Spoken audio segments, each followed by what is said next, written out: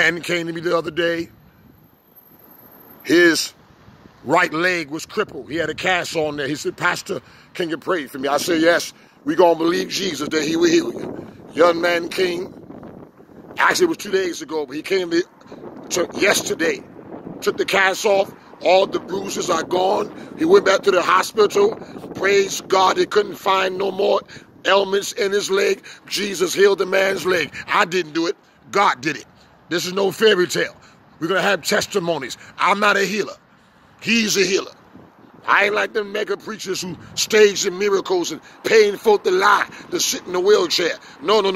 This is the real power of the Holy Ghost. And the best miracle is to see a soul come to Jesus. The best miracle is to see a soul receive salvation and be saved from a burning hell. It's not enough just to preach about miracles, but we must preach repentance. Repent and be baptized, every one of you, in the name of Yeshua HaMashiach, for the remissions of sins, and he shall receive the gift of the Holy Ghost, because it makes no sense for your body to be healed, but your soul is not saved. Hallelujah. He can deliver you right now from drugs and crack and nightmares and alcohol. You might have been abused as a child. You might have got molested.